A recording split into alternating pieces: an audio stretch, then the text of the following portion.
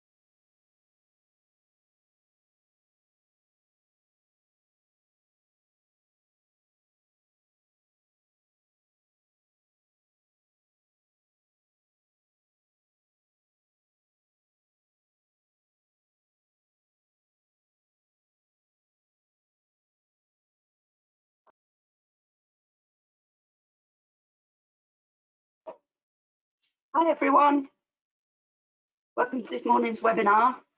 I hope you're all okay, enjoying the sunshine and ready and comfortable, ready to go. This is our third webinar in the series of Open High Streets events, and I'm joined by a fantastic panel this morning. I'll introduce you to them in a second.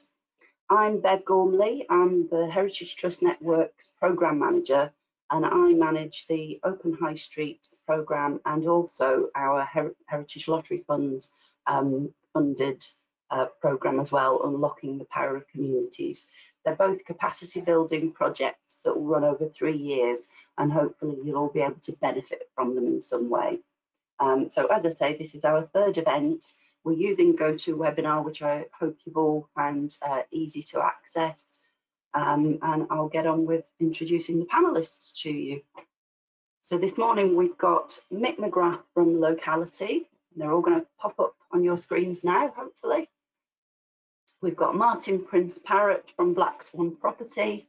We've got Catherine Gladwell from the Refugee Support Network. And in the background, we've also got my colleague Sarah Pearce, who's HTN's Development Officer for Scotland, who's working her wonders in the background, pulling the strings and answering your questions. So hopefully everything will go to plan, but if it doesn't, we'll go offline and come back on again, just in case that happens. We will keep going.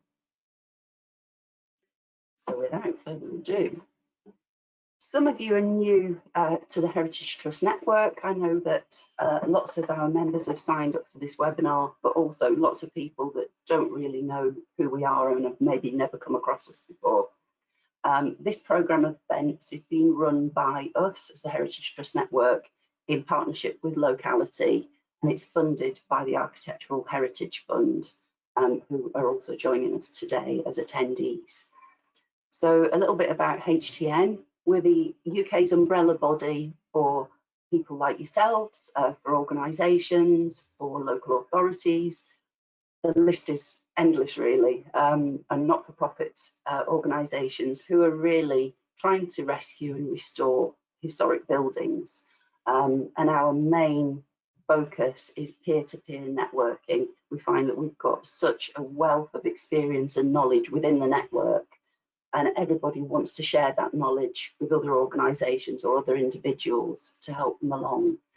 So it's really worthwhile looking into joining if you aren't a member already. We were established in 1989 as UK APT, and we changed to HTN in 2016, and we've now got over 300 members of various different sizes. As I mentioned, peer-to-peer networking is our forte.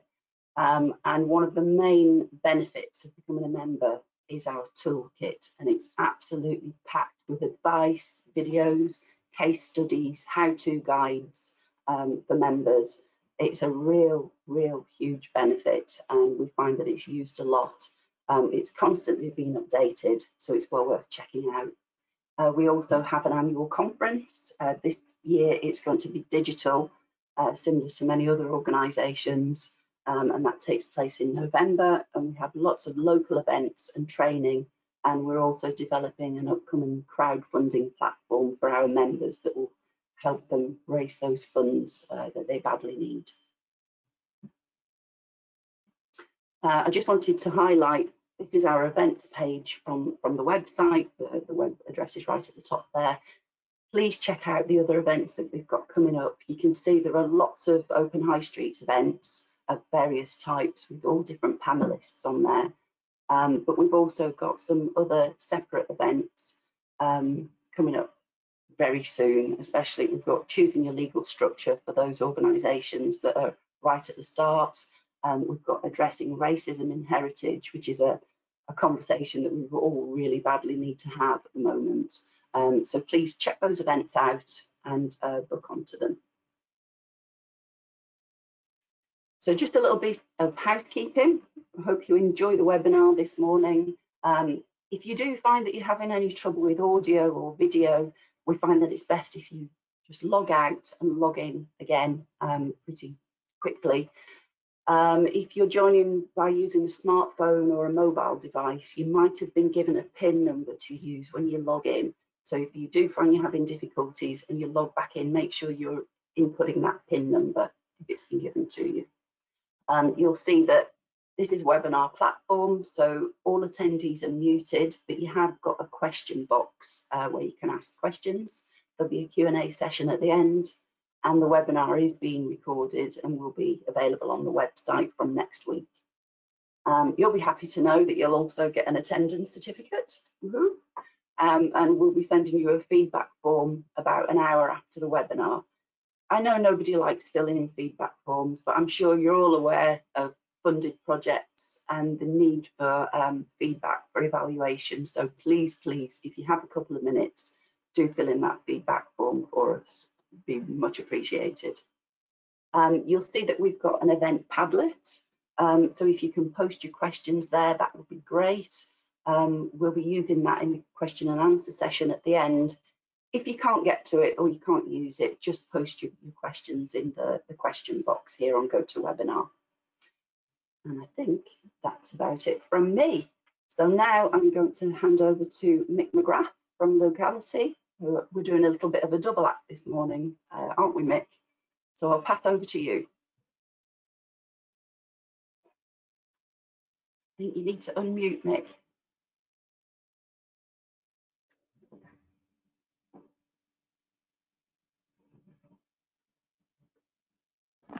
Can you hear me? That's it, we've got you. Typical, no idea what that was about.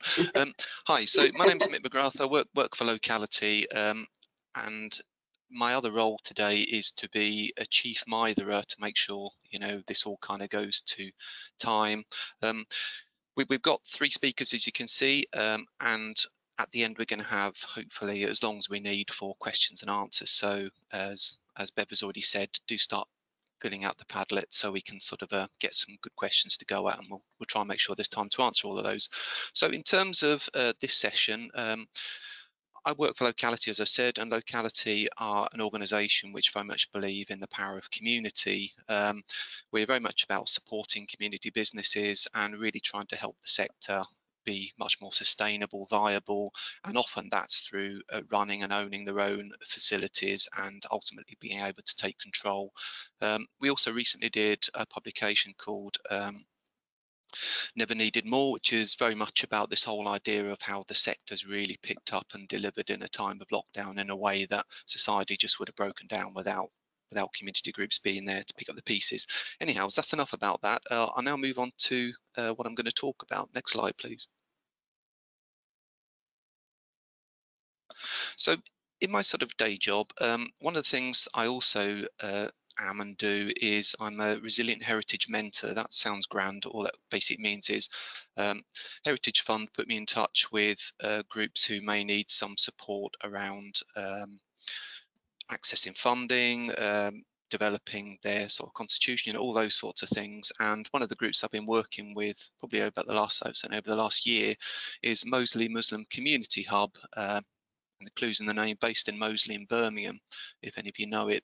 So this is just a sort of street view, just to kind of give you an idea of the area. Next slide, please.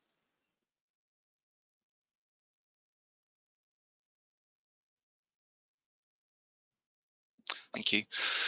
So the art school was built as an art school in the sort of 19th century. It sort of was somewhere that in Birmingham sort of developed into folklore, as you'd expect from an art school. It ended up with lots of famous people going there.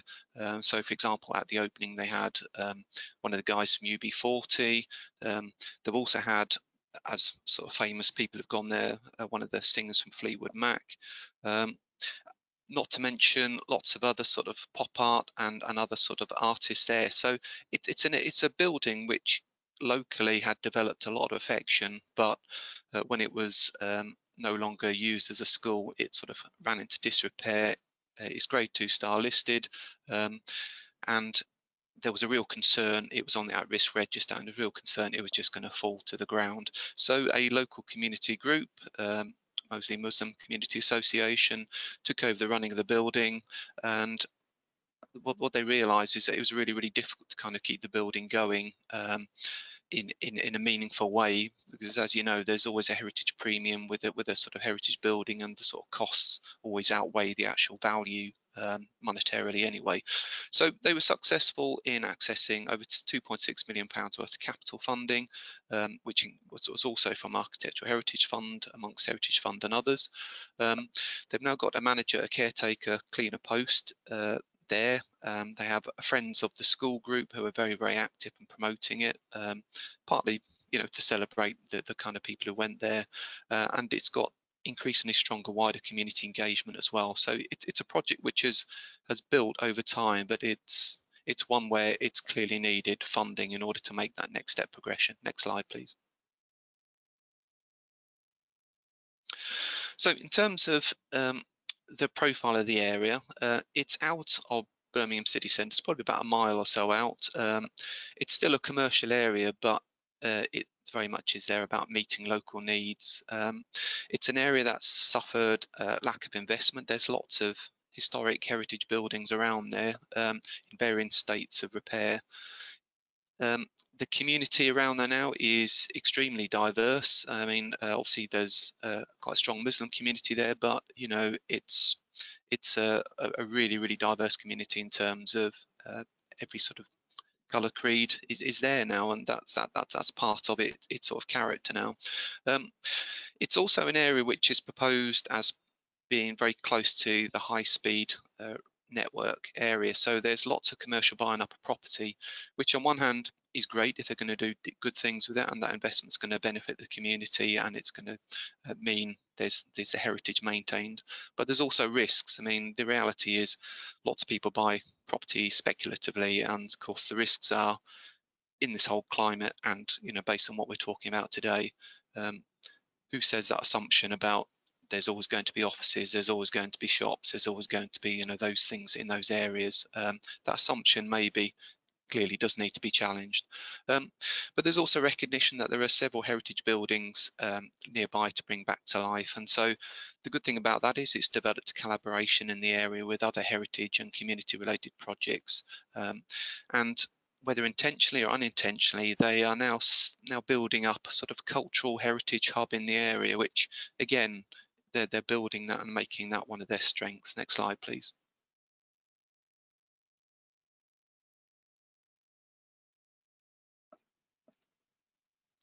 So in terms of what the building offer is, the focus is on community and also the creative economy. So they're using their 2 halls for a whole range of community events, weddings, celebrations, those sorts of things, whatever its community want to do. And they're hiring that space for those. They also have gallery space, creative spaces, and again, this is very much building on the sort of the original layout and design. So, for example, in the main hall, the way it was designed for the light coming in was so they could do their painting, drawing, and other sort of in a natural light. So again, it's sort of perfect for sort of creative people to have the right kind of environment and setting. In addition, they've created offices, co-worker space, and they run a series of cultural events. So other organisations now seeing them as a sort of cultural space, heritage space, and buying in and hiring space. But they're very much developing wider hub community facilities, so health agencies and so forth going in there to use the facilities, because the building in itself is attracting and draws people in. They've had lots and lots of weird, quirky, odd, ad hoc things happen as well. So, for example, they keep getting Doctors, which is daytime TV for those people who sort of like to watch things at 2 o'clock on a Monday to Friday on BBC One. Not that I know about it. And they're being paid for that. So they're being very creative about looking for the types of right kinds of activities to go on in the building. They do a series of pop-up events as well. And yeah, ultimately, as I said before, it's the heritage of the building and its layout which is actually attracting people to it. So, that's really making the most of that heritage aspect. Next slide, please. So this gives you sort of ideas of now they're open, now they've been through the pain of a sort of a large capital project. They've had their opening. They had a really, really good turnout, well over 100 people, including the regional mayor. They have social prescribing events, sort of pop-up events such as a local cinema, all those sorts of things. So they've really sort of managed to identify what their purpose, what their brand is, and that's very much about focusing on the community, focusing on the arts aspect, and also the well-being of community, and being flexible, having a flexible space which people can then use and determine how they want to use it. Next slide, please.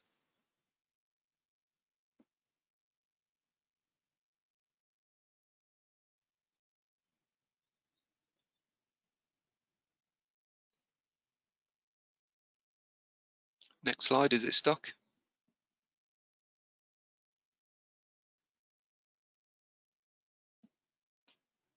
Well, this is embarrassing. Okay, there we go, brilliant. So the facility opened just over a year ago, and they were starting to be really strong in terms of the earned income, making a name, developing the brand, and then COVID came along.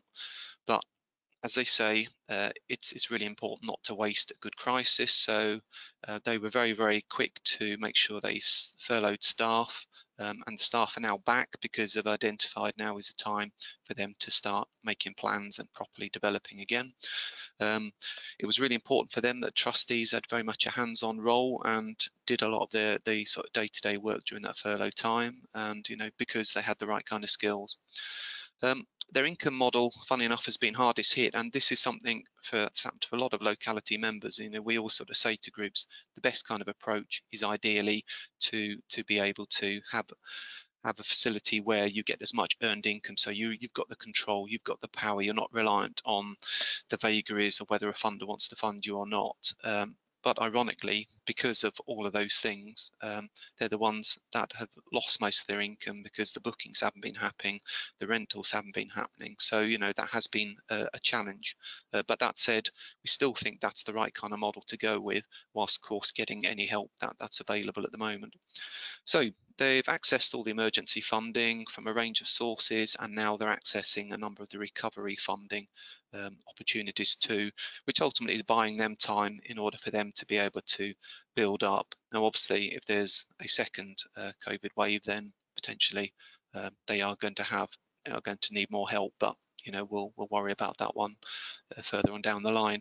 It's also about maintaining the relationships with the funders, the clients, and the community to make sure people still know they're there, make sure that they're still looking to open and start trading again, and so forth.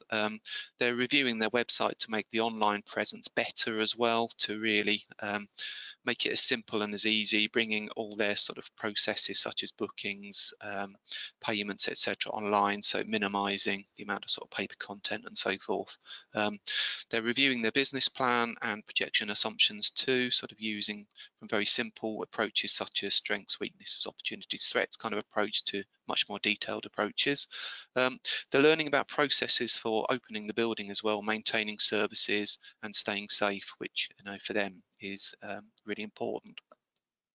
And of course, this has taught them, as I'm sure it's teaching you and others, that it's really important to make sure you're aware of your skills and skills gaps, and to try and use this time for your learning to sort of develop new skills and put yourselves in a better position, really. So I'm hoping Martin's going to be taking over next. Yep, he's just maybe gone quickly exercise his legs, but he's back now. So over to you, Martin.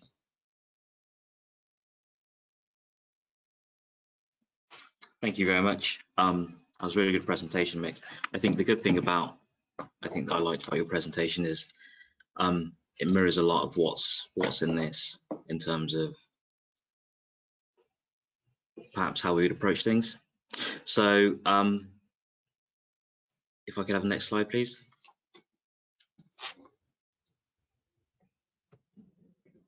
So I work for Blackswan. We are a place-led property developer based in Birmingham. Next slide, please.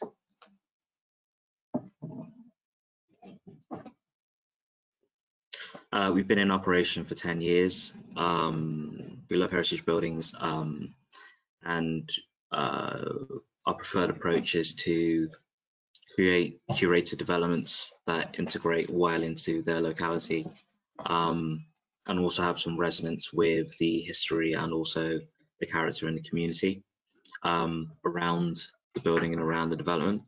I personally am a chartered architect. I've been practicing for just over 7 years now. I'm fortunate to have some award-winning experience with regard to heritage buildings, predominantly residential, but a lot of public buildings, and I'm currently the design manager for the firm, ensuring that there's alignment between place, market fit, and design team leadership. So quite technical, but also strategic.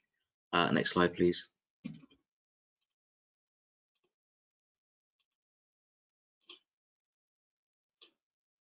And so just as a demonstration, this is one of our projects on Great Hampton Street in Birmingham.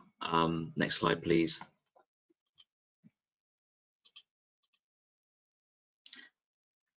And so you've gone from the way it currently sits today to what our vision is for the place. So it's a family of grade 2 listed buildings. It's in the Jewellery Quarter, so it's a conservation area. Previously industrial. We're hoping to turn the top floors into residential and the bottom floors into commercial. A mixture of restaurants, shops. But we have to say, in light of what's happened recently, I think we'll probably be looking at a more interesting mix at the ground floor. But yeah, we'll get to that. So next slide, please. So what I'm hoping to present is a version of our workflow when we're trying to understand effectively what we have on our hands in terms of heritage assets or otherwise, and how we go about strategizing how to maximize the activity in and around the building, alongside whatever we might do for sale. So next slide, please.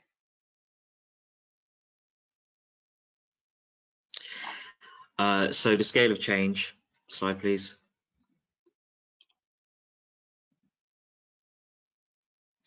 So I think a lot in terms of what's changed can be summed up in this graph, which is from The Guardian, originally from Morgan Stanley, which shows that within the UK to date, 2/3 of white collar workers, which is quite an Americanism, but white collar workers in the UK are not back in their offices. So what that means is they're at home, and positively it means that they're in their communities. I've had a large number of conversations and I've been following commentary around this, and there's been a rediscovery of community and a rediscovery of the relevance and the importance of the home, quite simply because people spend more time there. What that means commercially is This is probably as good a time as ever for high streets to try and reclaim the position that they held in British society prior to the concentration of jobs and economic activity within central business districts in large cities. Next slide, please.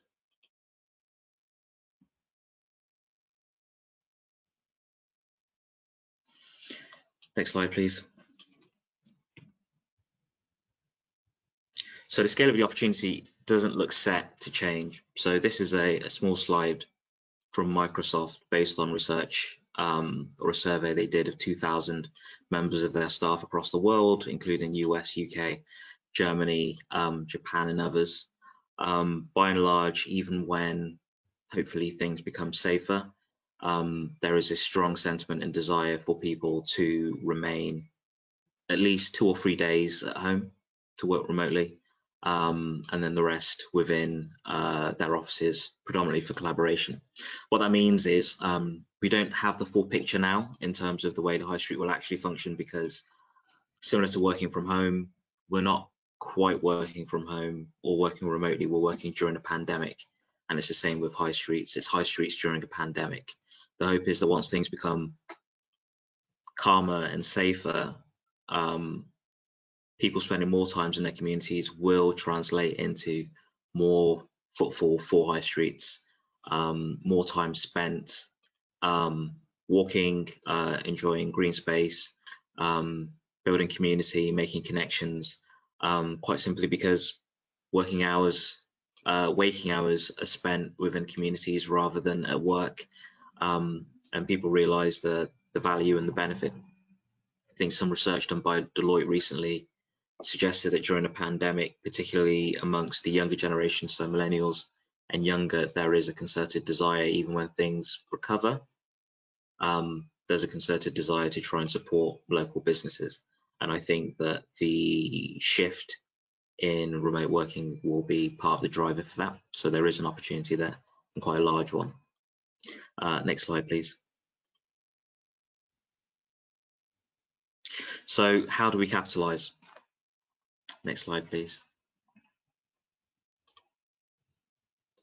So I think it'd be important. So what we would do is we would do what's known as comp research, which is look at comparables. But for this, I would call it an audit of your context would be really important, and that will form the foundation of any successful strategy that you pursue.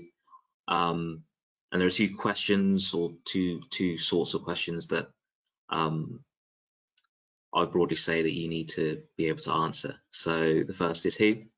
That can be personal information. So who's in your community, what's their age, what's their profession, what's their ethnicity, what's their geographical distribution in relation to your project, your building, your asset, their income level and projections. So in your locality, is there projected growth in the population? Is that growth predominantly driven by internal migration, or is it predominantly driven by an increase in population of young people? All of those things will help you position yourself and your project and your building in the most effective way. The way you can do that is there is an abundance of data online. There's a great deal of information via the ONS, and quite often local authorities do compile information pertaining to particular demographic breakdowns, distributions, all of those relevant things. Another way that you can find out is you can ask people. So online polls and surveys are great. Because of pandemic, people are more captive now than they probably have been. So it may be a great time to try and establish a digital relationship with them ahead of establishing, hopefully, a physical relationship in the future. And the rationale behind all of that is that you have a proper grasp of your community, and you can understand what gaps there might be in terms of services or needs or desires, and how best to position yourself to fill those. The trends, so the trends or large trends which are happening in real estate now are health and well-being. So that may manifest in the form of running clubs, cycling clubs, distance yoga, bike repairs, things which are practical that allow people to come together in the pursuit of greater well-being, but also doesn't necessarily limit them in terms of space, and they can be distanced while doing those things. I know the uptick in runners around near me has increased quite a bit, as has cycling. So you've probably seen on the news that a lot of bike shops have been completely sold out. And that's because people are taking up cycling as a leisure activity and an exercise activity, but also as a way of commuting to work because of all the associated health benefits. I would say, and Mick covered this really well, brand is important. In this context, for us, we've found, or we've discovered that brand is a really effective way of helping people relate to your project or relate to your building. It makes it easier for them to remember. And brand, when done well, is a way of communicating values as well as utility. So what you do and what's the value of what you do. If you can sum that up in a word or a few words or an image or a logo, you'll be doing quite well. I think there'll be a lot of young people now who probably have a bit more time on their hands. So it might be a good time to snap up a volunteer to help you with that. That could be an idea. And the rationale of all of that is, if you can align your offering and your brand, and you can target that in terms of the group that you want to help, not that you focus on that group exclusively, but you can tailor what your service is to them and your communications to them, then it will save you utilizing a scattergun approach. You can be a lot more targeted, you can use your funds more effectively, your efforts more effectively, and try and hit those people. Next slide, please. I mean, not physically here, of course. So what potential strategies are open to you? Next slide. So this is very much a diagrammatic breakdown of what Mick described for the MMCA. So you have on the left your sources of funding, and on the right your opportunities to utilize or leverage your heritage asset as a space provider. So crowdfunding, as the HTN said at the beginning of the call, would be a great source for two reasons. One, it's communal. Two, the terms tend to be probably a lot more pleasant. And also crowdfunding is also a great way of gauging the level of interest and reach of your brand or the organization or the building or the locality.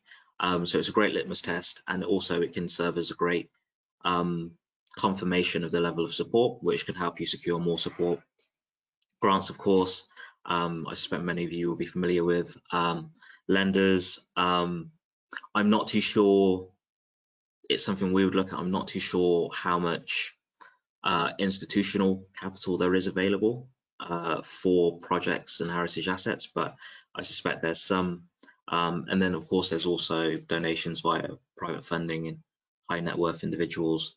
In times like this, it may not go amiss to have conversations with people who may have donated in the past and see if they feel like donating anytime now. On the other side, on the income side, there are lots of ways you can skin that cat. You have informal users. This is utilizing your space on an hourly, using daily rates. Micro spaces, micro workspaces are very popular now. A lot of people are working from home, and where they work is not optimized for working, it's optimized for living.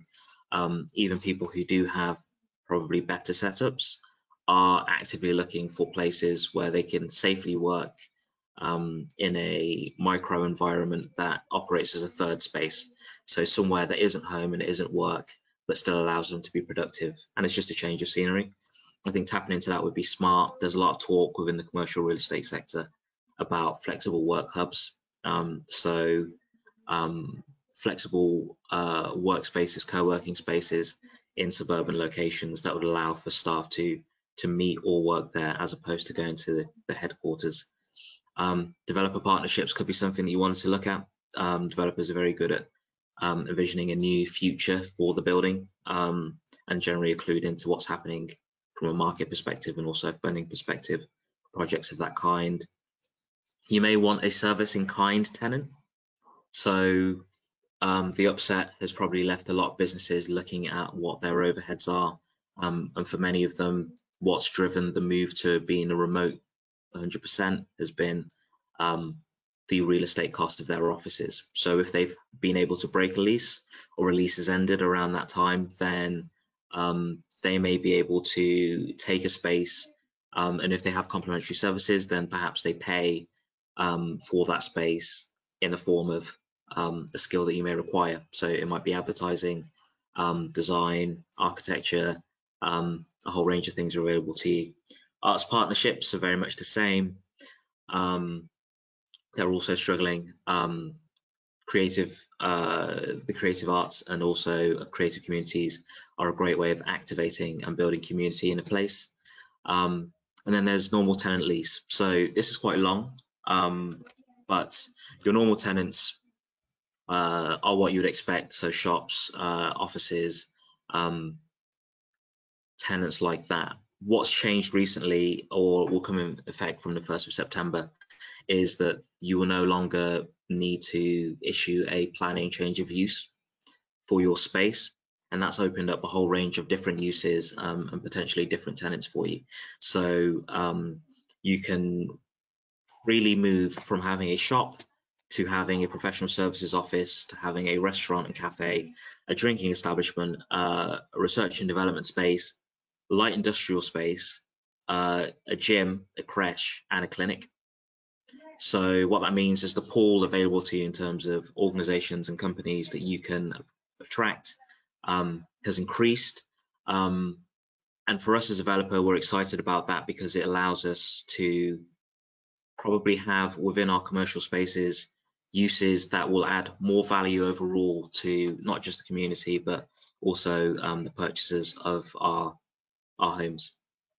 And crucially, all of your spaces need to be COVID secure. So next slide, please. So COVID measures, next slide, please. So these are just suggestions. What I would recommend is, if you aren't sure, there are companies like British Land and a few others, predominantly in the commercial real estate sector, because they've been most anxious about the change, that have issued documents which outline the ways that you can make your space more COVID secure. So that includes contactless buttons and access, temperature checks via laser thermometers, waivers at entrances, ample ventilation, multiple hand washing, disinfecting stations, mask wearing, and mask vending machines. So there are a number of things you can do. They're not particularly onerous, but together they can be quite powerful when combined. So next slide, please. So to summarize, so working from home seems here to stay. I think that's a massive opportunity for high streets and communities, especially as lockdown starts to ease even more. I think a local audit of your community and your locality is probably really important, even if you've already done one, depending on the last time you did it, just to understand who you're trying to serve, and what your community looks like, really, in terms of numbers. The activities connected, so health and workspace are amongst the most popular uses that people are looking for now, in terms of their interests, and then combining funding streams. So as Mick said, I'd recommend having a situation where you have fixed leaseholders who are effectively subsidizing some of your other activities. Ideally, you would have a mixture of uses and businesses which complement each other and reinforce whichever brand you've chosen to develop. And hopefully that will help you achieve some level of harmony and also commercial resilience if there is another upset, and COVID secure premises. So the desire for people to leave their homes and go elsewhere is there. The key that would unlock that is confidence. Is confidence that where they're going, they'll be safe. if you can provide that through your communications and demonstrate that actively, I can't see any real reason why people wouldn't want to visit your building or visit your location. Next slide, please.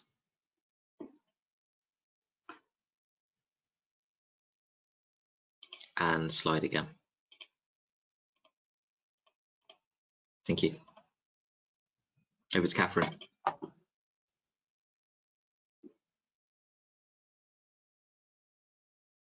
Thanks, Martin, and thanks, Mick, as well. I feel like I've learned some very useful things for our project just from listening to you both this morning, so that's been great. Can I have the next slide, please?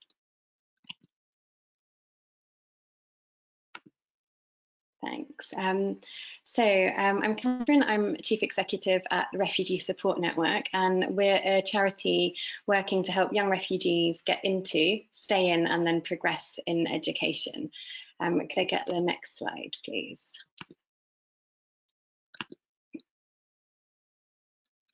So we started as a small volunteer-led project in Harlesden 9 years ago. We were providing community-based educational mentoring, which is essentially a blend of academic tutoring with well-being support integrated into it for unaccompanied refugee children in our local area. And over the last few years, our work has grown. We now work with about 500 young people each year through education support hubs across London, Birmingham, Oxford, Cambridge and Peterborough. Though still, and this is representative of where the majority of young refugees are, about 50% of our work happens in London from our original Harlesden community. So we have over the years rented a number of office spaces and project spaces from different people, and we're currently renting some space in a community centre in Harlesden, but we have hugely outgrown the space to the extent that you can, if you happen to visit us in a kind of pre-lockdown day in Harlesden, you might find people meeting in a disused lift shaft. You might find people taking phone calls sitting on the staircase. There was very little space, and it really wasn't an appropriate space for the type of confidential or sensitive work that we were doing with young people. We also discovered kind of happily, given that we were outgrowing the space, that the community centre that we were in was about to be knocked down. That still hasn't happened, but that building is still scheduled for demolition later on this year. Alongside that, we had always dreamt of having a space where we would be able to be flexible in the activities that we ran for young people, where we could create a sense of welcome and belonging for young people in our community and from other communities across London. Could I have the next slide, please? So I'm going to spend the next few minutes talking you through briefly the purchase, the refurb and usage. And for each of those things, I'll just tell you a little snippet of our story and then a couple of lessons that we've learned from that process that I hope might be of some use or interest. So the purchase, can I have the next slide, please? As the next slide is coming, I'll just say that this opportunity came up completely out of the blue for us. We happened to be in this situation when we were outgrowing our current space and our office was about to be knocked down. And then one day I was walking down the road of my local high street, I also live in the area, and noticed this big kind of yellow for sale sign outside of this beautiful building that had just been derelict and abandoned for about 4 years. It was previously an HSBC bank. And just thought, oh, it's completely unrealistic. There's no point even looking into this. But I'm a kind of eternal optimist, so I looked into it, and again, it felt impossible. So it was on the market for £1.1 million. We had £300,000 of organisational savings and donations that had come in specifically for us at some point to invest in a building. We also managed quite rapidly to get a £100,000 investment from a partner church that we'd worked with for many years. And then after about 3 months of stress testing our finances, we secured a mortgage in principle of £700,000 from Charity Bank. So we put in an offer and were quite excited about what might happen. We then heard that the building had been sold to another local organisation. So, we were disappointed, but we like and respect this other organisation, and just thought, okay, so obviously it wasn't meant to be. But our appetite is whetted for having some space, and we'll keep looking. About 4 months later, I got a call from the estate agent saying the other charity has pulled out and they've recommended that we try and sell to you instead. Are you still interested? And so we had to rapidly pull things together. Thankfully, we had kept all of the wheels turning on mortgages and finance and business planning, in the hope that a different property might come onto the market, and we're able to pivot back to this one, which is what we had originally hoped for. And we completed the purchase on the 6th of March this year, with absolutely no idea what was around the corner in terms of COVID and lockdown. And I'll talk a little bit more about that later, but could I have the next slide, please?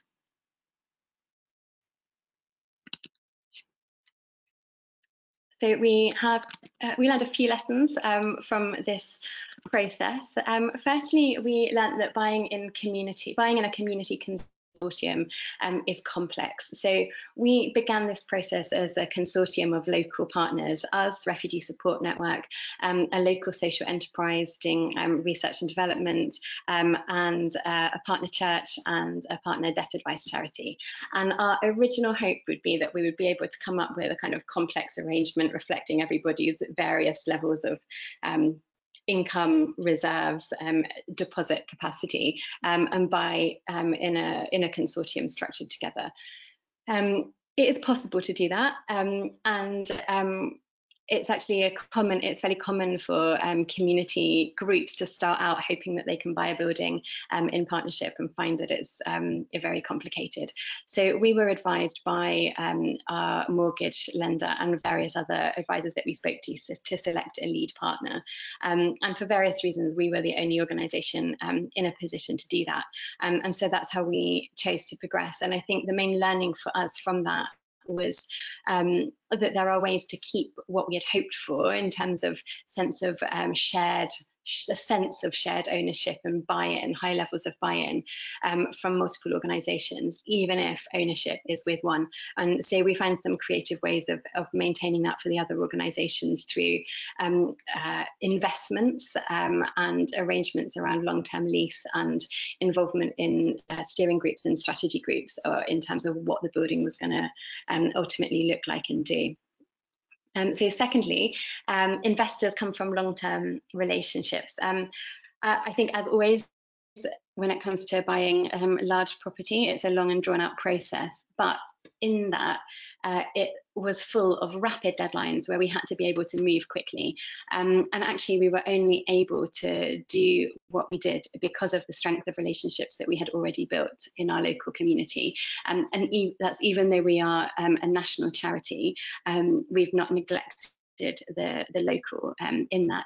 And so from the other partner charity who had to pull out, being generous enough and us having a strong enough relationship with them that they would recommend that the seller sell to us, and having that relationship that had been built over years with one of the local churches, such that within about a month they had agreed to invest £100,000, which in credit to them is about 80% of their entire bank account, into the purchase of this building. And none of that would have been possible if we'd had to build those relationships and build that trust from scratch, in the hope of getting rapid decisions. And then lastly, long-term business planning, consultation and partnerships really do need to be prioritised from the outset. It's not okay to start that after the purchase has been completed. And this is one of the reasons why the other charity had to pull out, in that their enthusiasm led them to make the offer first. and then once that offer had been accepted, start to do financial planning, start to do community consultation, and gradually start to realise that actually it wasn't going to work out as they had planned.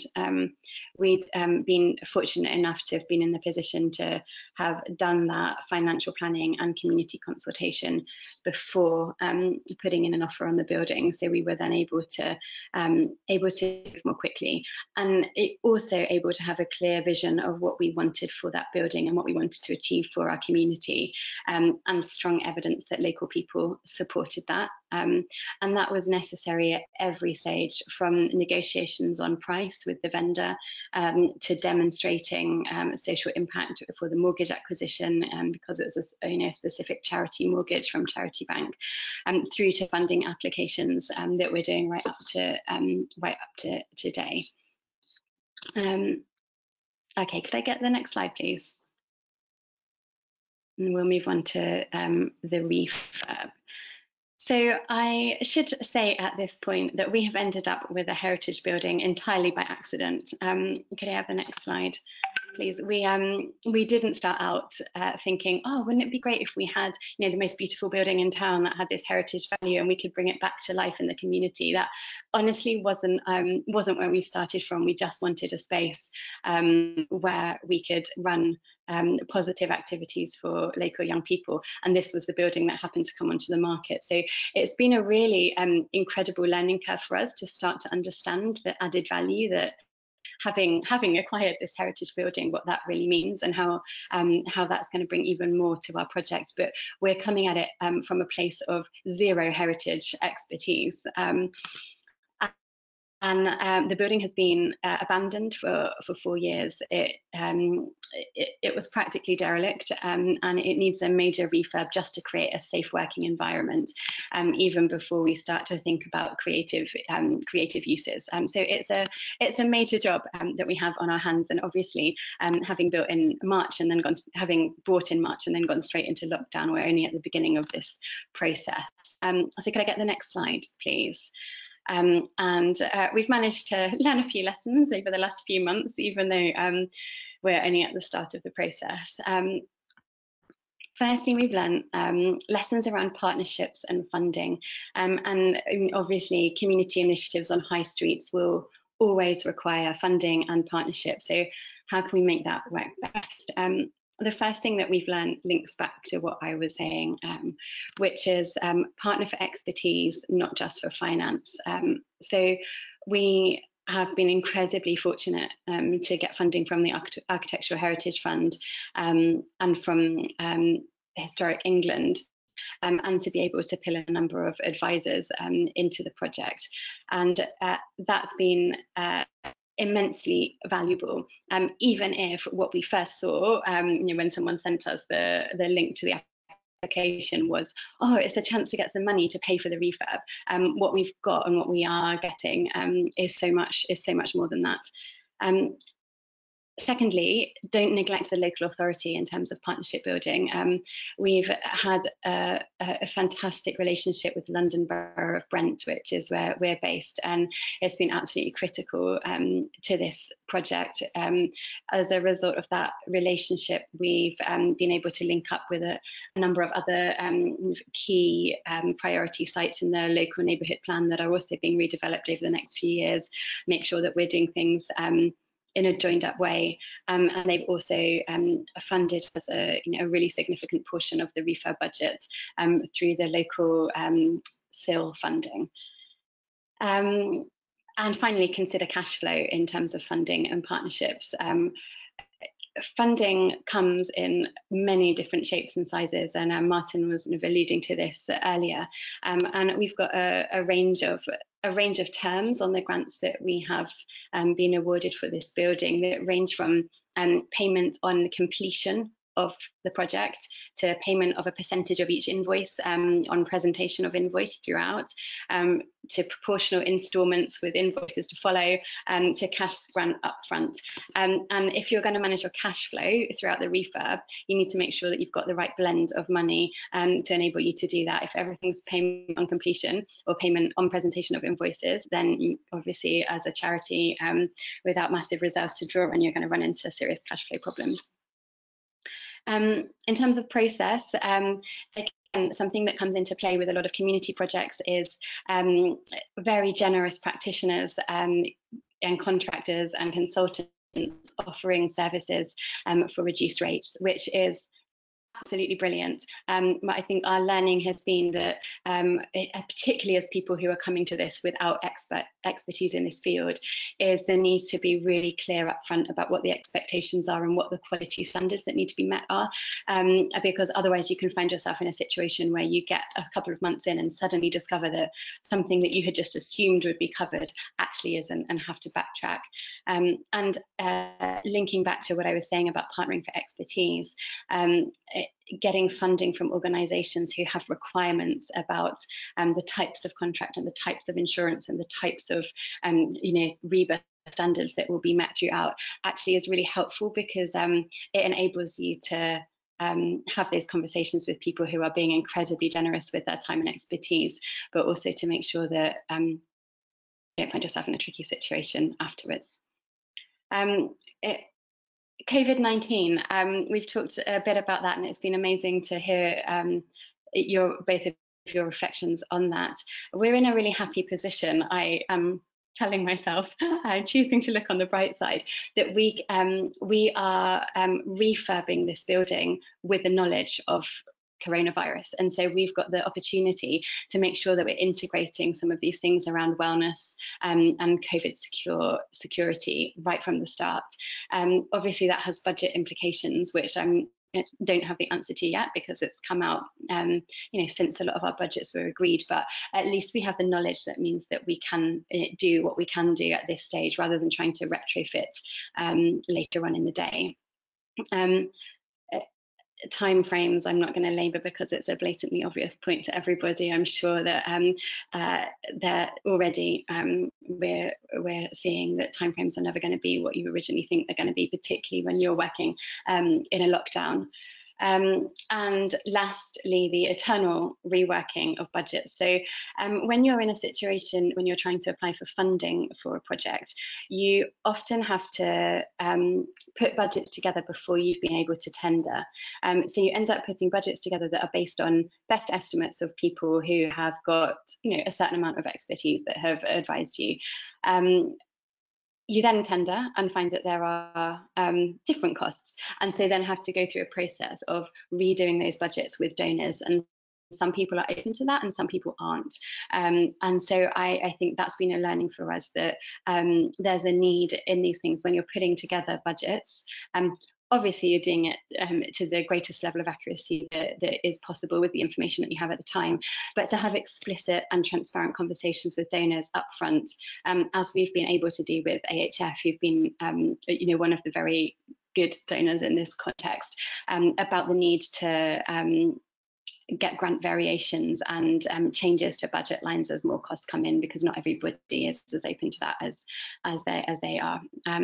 And finally, ensuring that community voices are heard throughout the refurb. It's not enough just to consult at the beginning and then invite everyone to a big opening event.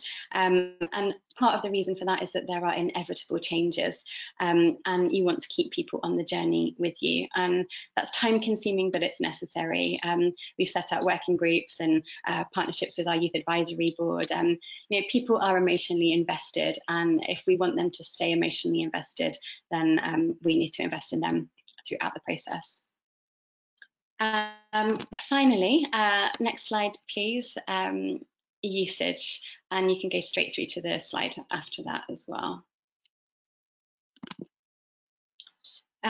So our vision for the building is to have 2 floors of community space, the basement and the ground floor, where there will be youth space, space for other local projects to run activities, and 2 floors of office and meeting space, so flexible workspace for us, our partners and other local charities or social enterprises. What we most want to create is a place of belonging and community. Brent is one of the neighbourhoods most badly affected by COVID-19, and that is as a result of the huge inequalities that already were present in our local authority. We know from our work over the last 10 years that young refugees and other young people who are disadvantaged in whatever way need community and connection, and that's more the case than ever now. We want this building to be a place where these connections can start to happen, and as we create a kind of education centre for young refugees and a broader social impact hub for Harlesden, we hope that it's a place where some of those inequalities, and particularly the education inequalities that have been exacerbated by lockdown, can start to be equalised. Clearly, we still have a while to go before we're in the building. We're aiming for June 2021 at present.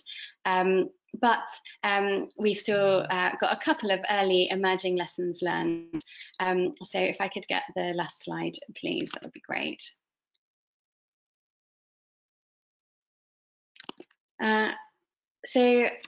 I think as a community hub on the high street, working with groups of disadvantaged or vulnerable young people, you have this kind of eternal tension between the desire to create a third space and the need to create a safe space, and you hope that it's going to be possible to do both. So one of the local authority priorities, rightly, is the kind of open door high street idea and creating and maximising third space. We work with young refugees and survivors of trafficking, and safeguarding is also a priority. So we've been working to try and find creative solutions to that. So at the moment we're exploring things like kind of a fairly large glass-walled lobby, using the design to create a sense of openness and inclusivity, and being able to see right into the whole of the ground floor, whilst maintaining safety for young people. So getting away from an idea of stuff just happening behind closed doors, but also not allowing just anybody to walk in off the street when there might be sensitive activities going on in a building, but making sure that a timetable for community use activities and times when the building will be open and times when it won't be open is clearly visible. Secondly, and again as a community space, this balance between generosity and income generation, or hopefully both. We're a charity. The charities and the social enterprises that we hope will use the building are unlikely to be able to afford market rates, and yet we want to be able to capitalise on the things that Mick was talking about in terms of income generation from the building. So our business plan aims to have RSN paying less per month on the building than we would pay to rent space elsewhere within 2 years, and therefore kind of reducing our expenditure over that time frame. And one of the ways that we want to do that is, of course, renting out space to other organisations, but also capitalising on the option to include event space. We have a very diverse neighbourhood in Harlesden, and it always scores very highly on deprivation indexes, but there are businesses and families in our area who are able to pay market rates to rent space, and we want to create a kind of open event space in the loft with views over the high street to target that market. There's no other space like that for events or parties or even local wedding receptions or anything like that locally, and the hope is that then that will contribute some way to allowing us to offer low-cost space to local initiatives whose work benefits the community and who don't have space at the moment precisely because they can't afford market rents. We're also looking at scales of rents for short-term tenants and long-term anchor tenants to provide that balance of income and security as well. And lastly, planning for an unknown future, owning a building in the world of COVID-19. Being entirely honest, I have on multiple occasions thought the timing of this was incredible. We've just bought a building and now no one wants to come to work. 2 floors of it were originally designed to be desk space. We had thought about putting in as many hot desks as we could and using them ourselves and renting them out. And now we're asking the questions that everybody's asking around how organisations will use space in the future. What is the future of work? And we're pivoting to a more creative and collaborative space, making sure that as well as having space for those who do want to return to work, that we've got space for local team away days, with flexible rent structures for those who are presently working from home, but as has been mentioned already, don't have a really positive setup to enable them to do that effectively, want to work in an office 2 days a week, or want to bring a team in 2 days a week. We don't know the answers. We've read the research, but we recognise that all of us are dealing with a lot of unknowns. But asking the questions and continuing to ask the questions and being ready to respond, I think, is key if we're to succeed in bringing life-filled community initiatives to struggling high streets, which is what we all want to do. And that's all that I've got for us today. Thank you. Great, thanks for that, Catherine. Okay, we've now got time for questions. Just before we do that, I suppose something I was struck by all three of us said was a word that we all brought up was hubs. Now, for some people, hubs just kind of mean that's just another buzzword that you use to get funding, isn't it? Well, no, it isn't. It's about having a flexible space with multiple uses which reflect local needs. So, I think it's really, really important to sort of think about whatever space you get as a flexible space. But anyway, we'll move on to the sort of questions now. Okay, I think this is one for you, Catherine, but it says, what do you mean by third space?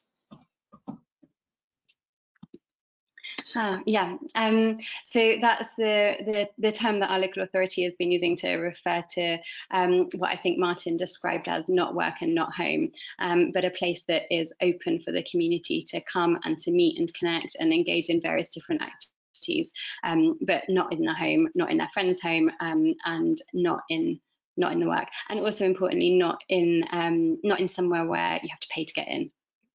Okay. Great, and there's a follow-on question. There are quite a few now, so that's good. Community users will often want free or cheap space. How do you make sure your building will still be financially viable? I guess that's for both of you, and I'll probably chip in as well. Free and cheap space versus viability. Someone has to pay for it. In a blunt way, you'd have to find someone who's willing to pay for it. So that's why I was proposing that you have tenants who are, as Catherine suggested, are paying market rates, and they will effectively be subsidising the other uses. Beyond that, it may be a matter of looking at how you structure the pricing. So how much space for how long. You may be able to acquiesce to what they require. If they need, a medium-sized room for half a day, if that's covered in terms of the rest of your cash flow, then there's no reason why you can't supply it for a small amount. Sponsorship is also something else. So you may be able to have local businesses or organizations sponsor a space. So they're effectively paying the rent or the lease for that space, which allows for the community to use it. It might be a good halfway house between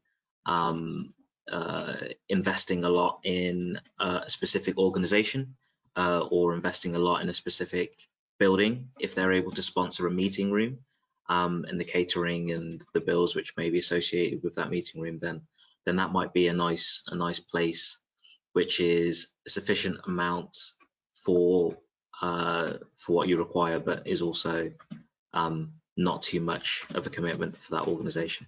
So that might be something you can do as well. Thanks, Martin. Catherine, anything around that?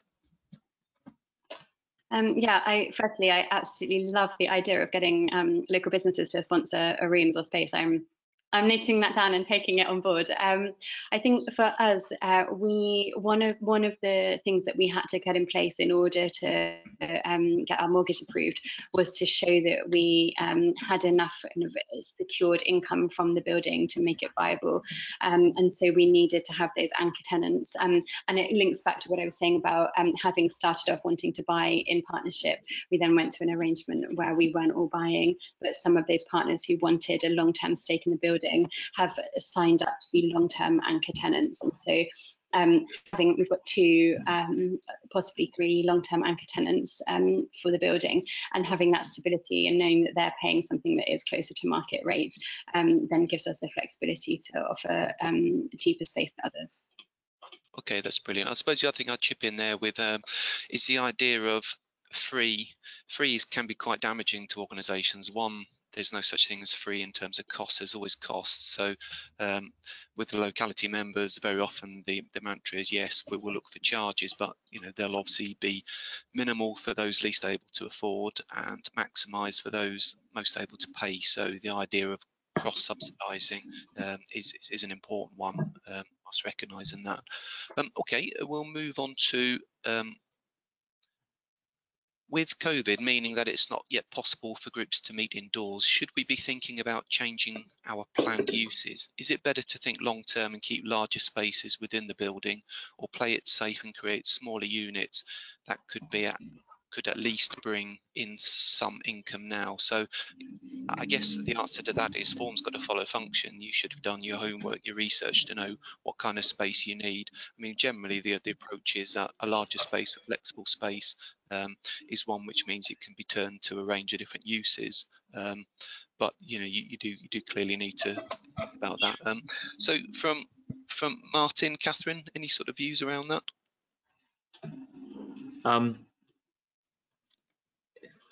Well, you're going to be constrained by what your building can do, to be quite honest. Some buildings I would avoid spaces without windows. So quite often on our developments and our projects, windows they decide layouts almost more than anything else. As Mick said, doing an audit of what kind of use would be important.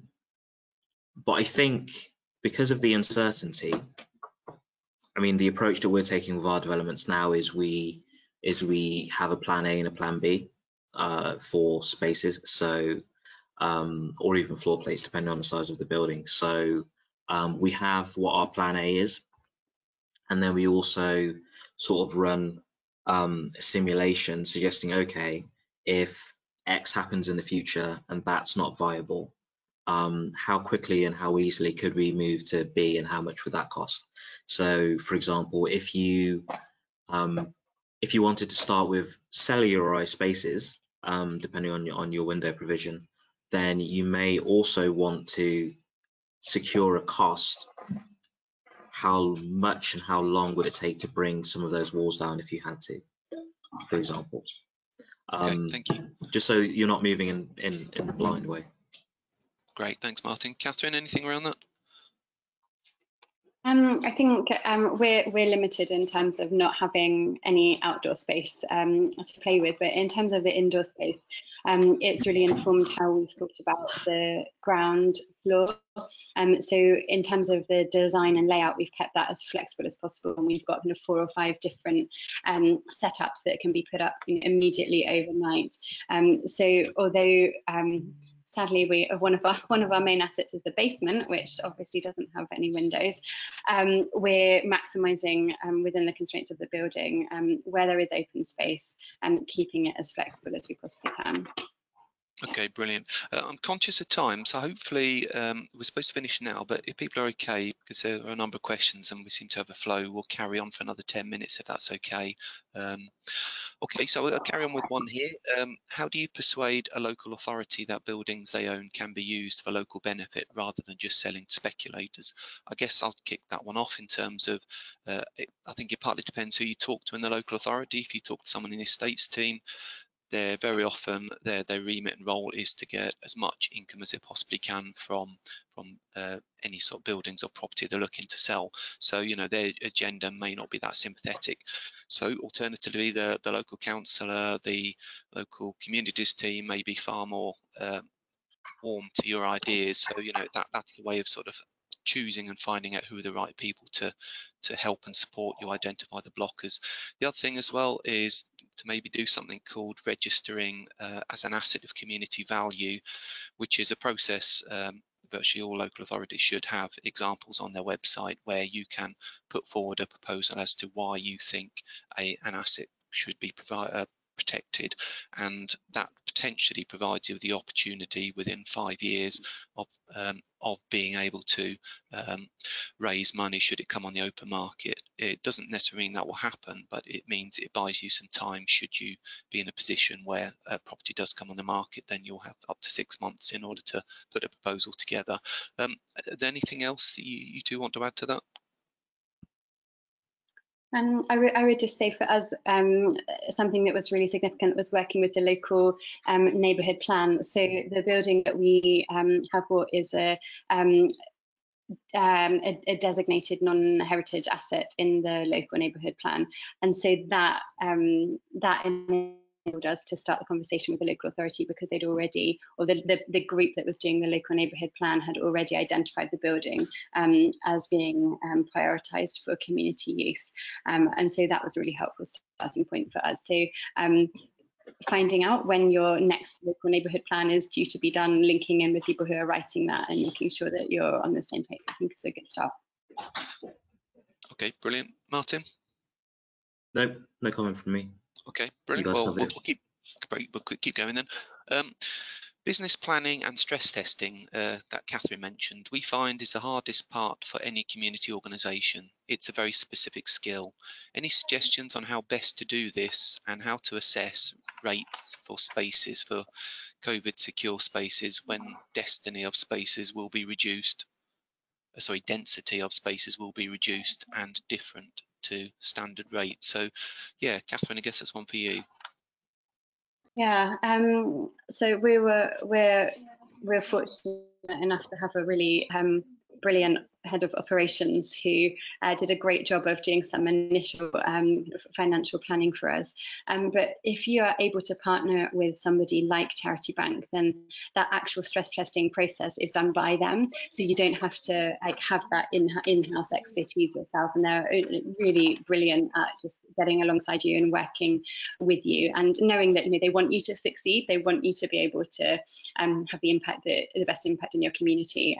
So you can, you don't have to be able to do that yourself, and we certainly wouldn't have been able to complete that process ourselves. In terms of assessing rates for spaces, for COVID secure spaces, I mean, I think it's very, very early days for that at the moment, and we've been looking around at sort of different comparison rents on workspaces and other sort of social impact hubs across London, and none of them so far are including that in their rates or have integrated that into their rates. So I think it's quite early days to be trying to put actual figures on things. And what we're trying to do is just in our own planning recognise that we're no longer going to get or at least in the near future, we're unlikely to get the main portion of income from the building being from fitting in as many hot desks as possible. And so we need to think creatively about the other uses and how we kind of monetize the fact that people want to have team away days, but most of the time work from home and that type of thing, rather than trying to put figures on having 4 desks in a big room at the moment. But I think that stuff will come later. Okay, great. Here's a question for you, Martin. You mentioned the role that heritage assets can play in anchoring a place-based development or scheme. What do you think is the particular strength of a heritage building in this context? Is it civic pride, quality of building, role in local history? And how can those seeking to save historic buildings help promote strengths to the community? It's all of them, actually. I think that what we've experienced is that if we rewind, so broadly speaking, heritage assets have a very, very positive place within our collective conscious and understanding of place, almost regardless of age group. Everybody tends to prefer older, more classical buildings to more modern buildings. That has all sorts of reasons to do with construction and materials and quality and romantic ideas. What I think, or what we found, is the most potent is when you compare an existing building with an exciting vision for the future, not just for the building, but for what's happening in the community. How can you, for those seeking to save heritage buildings, how can you promote these strengths to the community? I think it may be something as simple as, if you own the building, inviting people in, as long as it's safe. Making and publicizing and digitizing the history of the building, and making it as personal and relatable as possible. So I think the mistake that quite often happens within the heritage space with regard to buildings is the stories about the buildings can be a little bit sterile. It was built in 1800s. You used to have textile materials here, blah, blah, blah, blah, blah. I think if you're able to anchor the building and relate it to the people that used it, how many people used it, what sort of life did they have, how often were they there, did they love it, did people fight for it, who owned it, what did the person who owned it do, really start to anchor it in human experience and human feeling, I think makes heritage buildings more human. And that's ultimately the reason why I think people would probably plummet to support them more overtly. And I definitely think digitizing their presence is really important as well. Yeah, thanks for that, Martin. Actually, the Moseley hub I was talking about earlier on, that's something they've worked very hard on, partly because of the Friends group, but also because that's its history. That's what made it special to people and kept keeping that alive. So okay, maybe I have time for one last one then, and then we'll wrap up. So what can you do with the design of a space to ensure that it is truly, sorry, no, it's not that one. How can you make high street buildings more accessible? You know, they're very often, they're sort of pokey spaces, difficult to put in lifts, all those sorts of things. But so yeah, how do you deal with the making them more accessible? You can go, Catherine, if you'd like. Yeah, sure. So we're having to widen the lift shaft that is in our building. It's currently like completely dysfunctional and also not big enough for a standard size wheelchair. So the lift shaft needs to be widened, and it also needs to be extended to go, to cover the entirety of the building. And it's one of the biggest expenses in the refurb in terms of individual line items. But we've just come from the outset that there's no choice. You have to. You want to do whatever you can to make the building as accessible as it can be, and we would prefer to have to reduce costs on other things than ever find ourselves in a situation where we have to say to somebody, "I'm sorry, we chose not to put in a lift that was suitable for you." So the prioritising the lift, even at the expense of other things, looking at disabled toilet access, I think. Fairly basic things, but in I think is the case as I'm starting to learn it, it's not a given that these things are automatically put into buildings of this age and structure, and so it's something that's have to prioritise from the get-go. Okay, Martin, very quickly, you've got anything to add? I'd say if you can conceive of the building and its uses, depending on where you are in the life cycle, from an access perspective first, and then work towards able access. That will make things a lot easier. So even if you have a multi-floored building, the way you sequence your spaces in terms of what you put on the ground floor, what you put on the first floor, for example, is one way you could do that. The other one probably is, if you're talking about vertical circulation, is looking at mezzanines and platform lifts, as opposed to completely contained lift shafts. I mean, small walled portion with lifts, they are expensive. A cheap lift will cost you in maintenance, and that's it. So just be careful with that. Yeah. Okay, that's great. Thank you, Martin. So I think we're done at this point. Catherine, we'll hand over to you. Mick, can I just tag on to that question at the end about accessibility? The Heritage Trust Network has got a workshop. It's a 2-day workshop coming up in the next couple of months and it's on easy access to high street buildings. So if anybody's interested in that subject, we've got the workshop for you. You can check out the events page on the website. Okay, so I think we're done now in terms of this part. So Bev, do you want to sort of close down? Yeah, I just wanted to say thank you to everybody for attending, and thank you to our amazing panelists. It's been absolutely fascinating, and I'm glad that I've been in the background just being able to soak it all up and take it all in. Apologies for the lag in some of the slides. The Wi-Fi where I am isn't very good, so we've done our best. But I just wanted to reiterate to please check out our events page on the website, because we've got so many events coming up over the next couple of months that I'm sure you'll be interested in. And also, if your project is at the early stage, or if you're at a later stage, we're currently setting up 2 Google groups so that you can network with your peers amongst yourself and get advice, share the issues that you're facing. So if you want to drop me an email to let me know if you want to join one of those groups, then please do. We've got a discussion group for later stage projects that I think is next week. So just let me know, please. Also, we've got the Open High Streets mailing list. So if you want to know when any events are coming up or any training courses over the next 3 years, if you drop me a line again, I'll add you to that mailing list, and you'll know first. But please, as I said at the start, if you could please fill in the feedback form that we send you after this.